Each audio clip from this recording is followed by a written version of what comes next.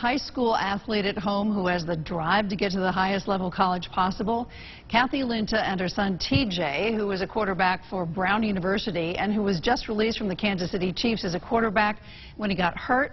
They're hitting the road to talk about how to navigate all of this because they've already walked the walk. Behind this dynamic duo is the knowledge of NFL agent Joe Linta, TJ's dad and Kathy's husband.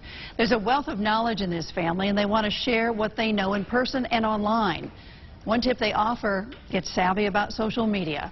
Here's tonight's Nyberg.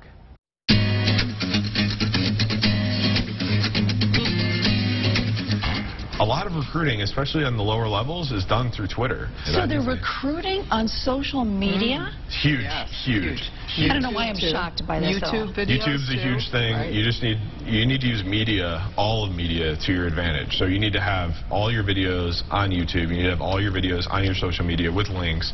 And you need to be persistent. Like these coaches, they get a lot of DMs, and they will DM a lot of people as well. So you need to be persistent. Say, Coach, did you check out my tape? One of the ways that mothers and fathers can really be very helpful to their children at this point is to understand that their students are going through a stressful time, and to be able to sit down with them and have a conversation about how everyone's on the same page.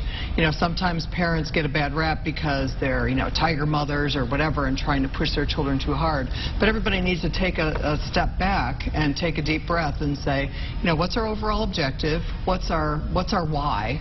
Why are we in this together, and what are we really trying to accomplish? And then to be organized about how you go about it and create a team that supports your child. TJ Linta is out injured right now, but plans to head back into the NFL if that's in the cards. To find out how to get in touch with the Lintas, go to KathleenLintaCoaching.com.